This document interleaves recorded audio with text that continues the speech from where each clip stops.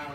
I feel like we're in a Kurt Vonnegut short story. Such a weird, wonderful time in history.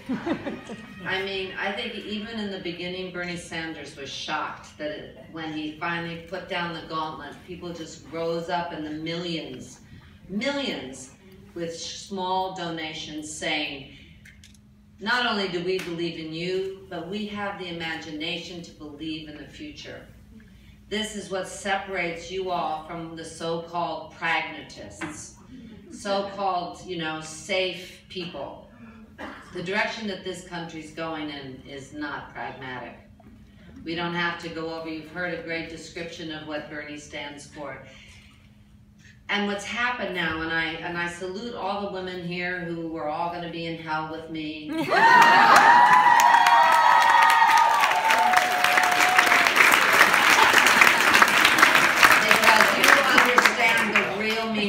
What feminism is, and that is the right to choose what you feel, what you believe in, and you have chosen.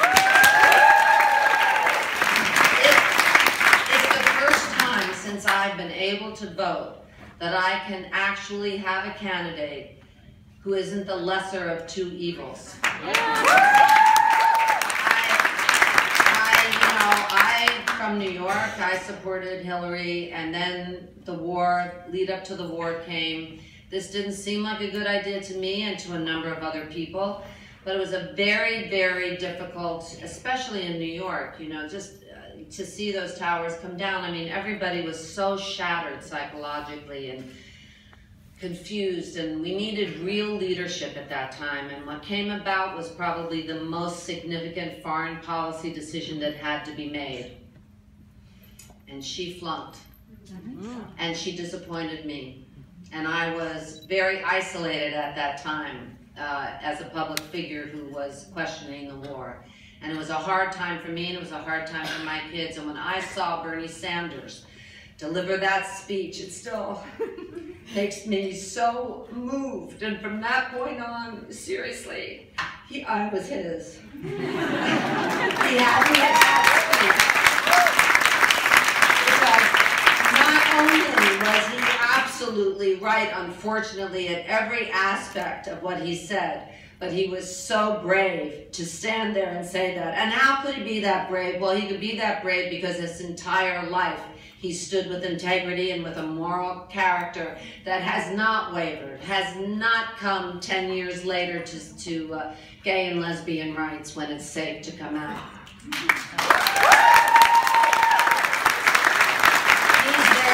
When it counts, because his moral compass is true, and his courage is true, and his ego is small. He is not in this as a politician. He's in this because he does have just one issue, and that issue is us. That issue is the American people in every aspect, be it the environment, be it social justice, be it women's rights, be it, you name it, he's in the right place. And the fact that he has come this far, I think every election that he's gotten elected has been a shock and a miracle to everyone because he's not of them. He is authentic.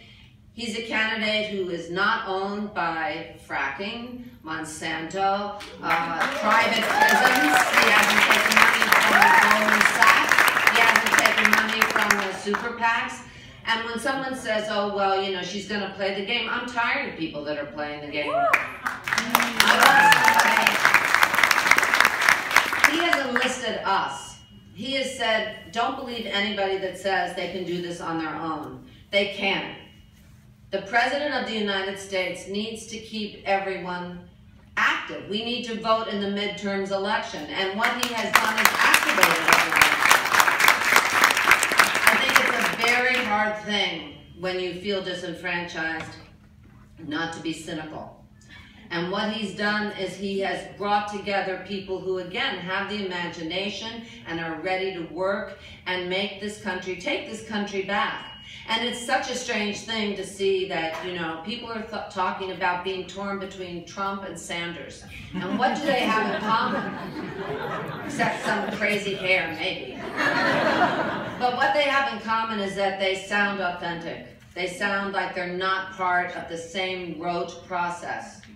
They're not what you've already heard before. The only difference is, of course, that Bernie Sanders has experience and has actual solutions to things, and he's talking about that our strength lies in pulling together, because we're only as strong as our most vulnerable are strong. When you have...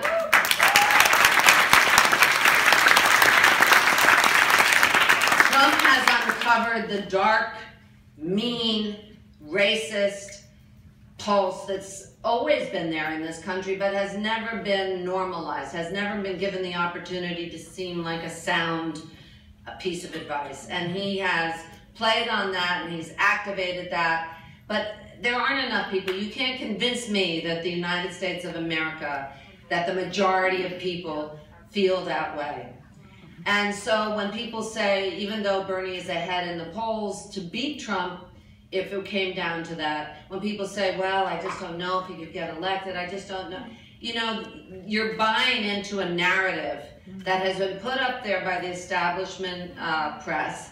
And that's why people have been slow to understand Bernie, is because nobody was giving him any room in the New York Times or wherever. It was always Hillary, Trump. The millennials, you know, got on it pretty quickly because they're online, and they found Bernie, and they knew what he was about. They have a name recognition. But if you give the facts to anybody, if you look at the other voting record, I'm not supposed to be negative. Try not to be negative. But if you look at the inconsistencies and you look at the political moves that are not grounded in any kind of inner integrity or any kind of consistent, earned empathy for anybody. You see that on the other side is Bernie Sanders, who has given us that consistency and who has fought again and again in his quiet way for things that he knows to be right. And this moment in history is not just an election, as you've heard. I mean, this is what is so mind-boggling. To be in a position right now where you can change the way government works.